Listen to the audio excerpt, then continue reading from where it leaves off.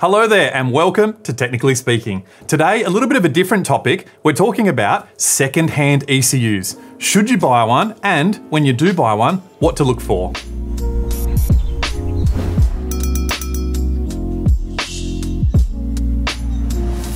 Now, in a perfect world, you'd always be buying your Haltech engine management systems as brand new units, straight from your dealer, straight from Haltech, so you know exactly what you're getting.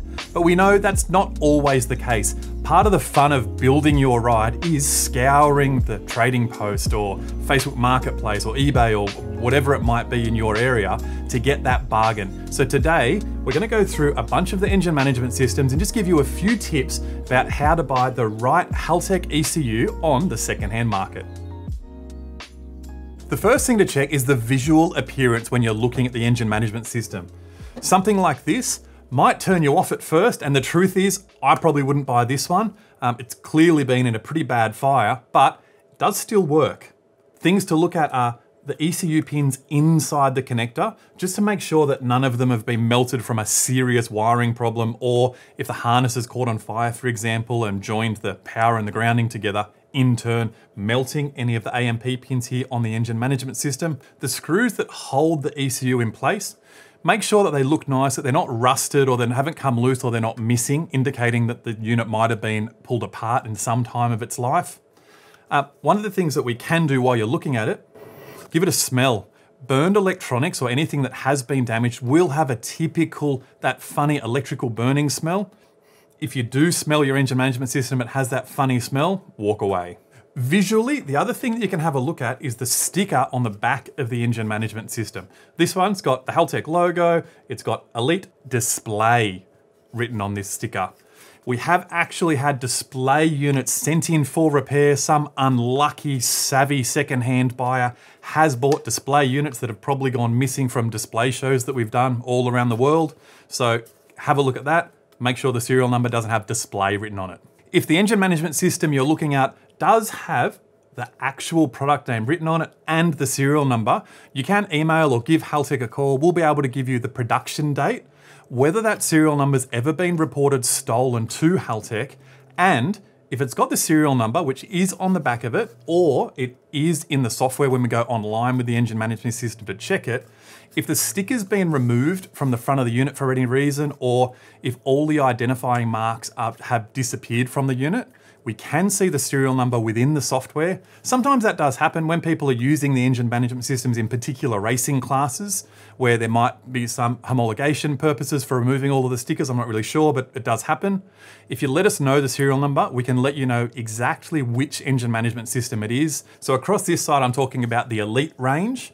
If I come back here to the Platinum series, my heart's in the Platinum series. I started at Haltech just as the Platinum series was starting to roll out, and these are a fantastic unit available in the Sport 1000 and the Sport 2000 series. They're still a fantastic unit that for the money on the second-hand market do a fantastic job.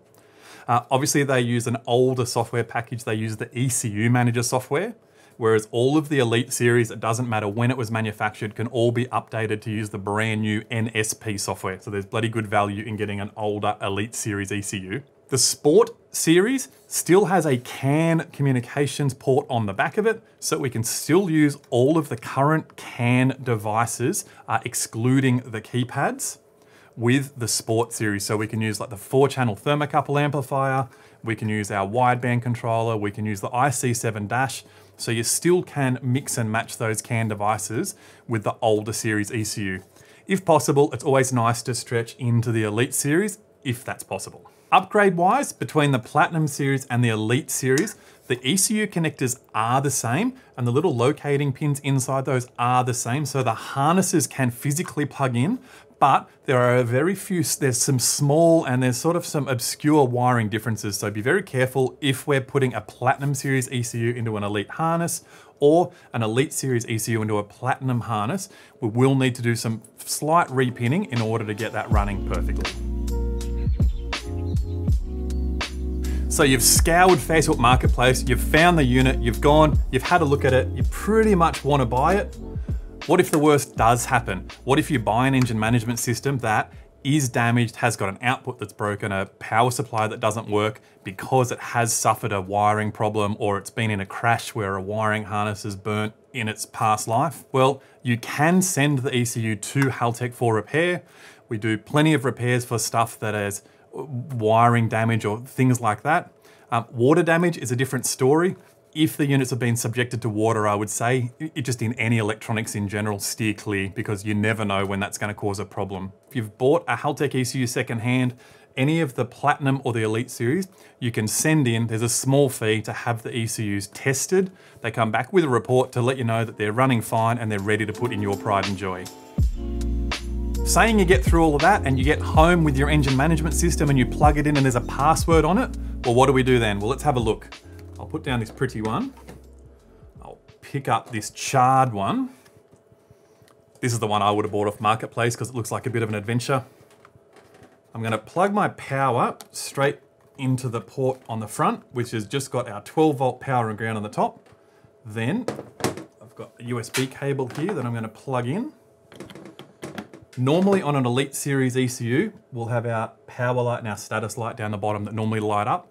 On this one, you can't really tell because the charred remains of the case have actually gone over the top of it and you can't see. But if I put that one to the side here, open our NSP software. The ECU is recognized, it starts to go online, it's reading all the settings out, but then it's password locked. So what that means is that whoever tuned this ECU back in the day has set a password on the map so that only that tuner will be able to access the settings, in this case, the data logs and all of the mapping, which is the tuner's intellectual property. They've got a right to be able to do that. But it's a bit of a problem here because in this scenario, I don't know who the previous tuner was. The good news is that that password is on the map, not on the engine management system. So we can do a factory restore on this. You can do this at home. Anyone can do this just with the Haltech software as long as you've got the unit powered up. So all I'm going to do here, it's asking me for the password for the map, which I do not have. So I'm going to click on ignore. When I click on ignore, it's going to go through and it's going to hide any of the settings. So for example here, the target lambda table is password protected locked. Normally it would show me all of the values here. Now there's no values because they're all being hidden away, which is within the tuner's right. In order to fix this, we'll go File, Restore Defaults. This is going to wipe the setup that is in the ECU, so the trigger system, how many cylinders the engine has, all of that trigger setup stuff, all of the ignition setup, all of the fuel setup. It's going to erase all of the fuel maps and all of the ignition maps and load it all with defaults with no password. I'm going to go Restore All, accept the use disclaimer. It's going to write that map into the unit. I believe this is, it's quite an old ECU. This is probably 7 or 8 years old, give or take. I'll reset it. And there we go. We've got a default map in the unit. She's back to brand new. You'll notice that our temperature, coolant temp, air temperature, all of our temperatures are all sort of reading negative values because as you'll be aware, notice here, I don't have a harness plugged into the ECU. I only have 12 volts and ground connected to the DTM4 plug in the pocket here. So a nice simple way to power the unit up. To be able to power it up and load a base map or check it on the bench, nice way to do it. The Nexus series powers up directly off the USB cable to do communication, so you don't need to put any power supply at all to the Nexus R5 series.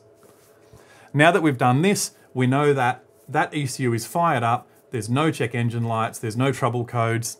I would say that that one, as bad as that looks, I believe that that's ready to go in the car, tune up, and she's ready to rock and roll. Well, you're not entirely ready to rock and roll because what if you don't know how to set up your engine management system? Hopefully you've got a popular-ish engine, and if I go up the top here and if I go to File, Import, I don't want to save any of the changes, I can come down here. I've got a whole bunch of maps in here, but if I come down along here to Base Maps, within the Base Map directory, there's a whole bunch of files for standard style engines for GM, Ford, Holden, Honda, Lexus, Mazda, Mitsubishi, Nissan, Polaris, Toyota, Subaru, all the popular Nissans. So you can go in here, find a base map, import that into your newly acquired ECU, and that'll give you a good leg up on all of the settings in order to get the thing started and running. So you can get it running at home, check for leaks, check for oil pressure, check the engine's running well and that everything's under control before you take it to the tuners and get it on the dyno for its full tune-up. Software-wise, it's always going to be best to have the Elite series as well so that we can get you up to the nice, fresh, new NSP software. If you do end up with a Platinum series ECU, like I said before, this uses the ECU Manager software. It still uses a USB cable, which is available on all common laptops today. The software, Windows-based, it can install on any Windows-based PC. Pretty straightforward, just install it and she's good to go. But updates for this did stop a long time ago. If you end up with the Elite series, like our burned one, I've just downgraded the firmware in this one just to show you what to do when you get the ECU to be able to update it from whatever version it's in, because remembering they've been around for a while now, there's plenty of firmware updates available through the time they've been available, all the way up to the ones that are getting shipped out of all of our offices today. So it doesn't matter what year model the unit was made, whether it's an Elite 550, 750, 950, an Elite VMS, an Elite 1500, Elite 2500, Elite 1000, Elite 2000. There's so many of these units that all of those firmware versions can get updated to the very current ones right now. So we've just plugged this unit back in again. We've downgraded it to the ESP software just so you can see what to do. Imagine you've just plugged this thing in, you've got it home, you've plugged it in, it's on the older ESP software. All we need to do is come across here, we go to Tools, Upgrade ECU for use with NSP software. We'll click on this. The upgrade helper is going to go through and have the little green boxes here to say USB connection, I've got it. Power supply, I've got it. The NSP installer, which is already installed in this laptop. If it's not installed in your laptop, it's going to say not installed, and then it'll download it off the internet for you and install it. Then all we need to do is say run NSP. It's going to shut the ESP or the Elite software programmer. It's going to open the Nexus software programmer, updating the firmware in this Elite series ECU. Once all these bars go across and go green, I always have a huge amount of satisfaction watching the firmware update happen, knowing what's happening inside the ECU when it's doing that is pretty amazing. The second that this gets up to date, that's going to be the NSP-based Elite series then. The little light on the front of the unit, you know which software programmer you're using. If it's got a light blue sort of color, it's probably using the ESP software. If it's got a green light, it's using the NSP software. When you plug in, whichever software version you open, it's going to tell you which firmware is loaded, and then all you need to do is just open the right software if you pick the wrong one. Now that that's loaded and in, we can see that that ECU is now communicating with NSP. We go back, update, put our base map in it like we showed you before, and ready to rock and roll. And finally, before you pull the trigger on your second-hand Haltech engine management series, please jump on our website and just check the price of any of the Elite series on the website compared to how much you're about to pay for that unit second-hand. We often see these units going to close to the retail price of the unit in your area anyway. Our Haltech website does have the pricing in your local currency all around the world, so please check that just to make sure that for a few extra dollars you can't buy a brand new one. Well, as always, thanks for watching. This has been a fun one because I've been waiting so long to showcase these burned ECUs that still work so well. My name's Scott, catch you next time. Thanks for watching, guys. If you like this video, smash that like button. We put out a new video every week and sometimes even two, so don't forget to subscribe to our channel for more awesome content.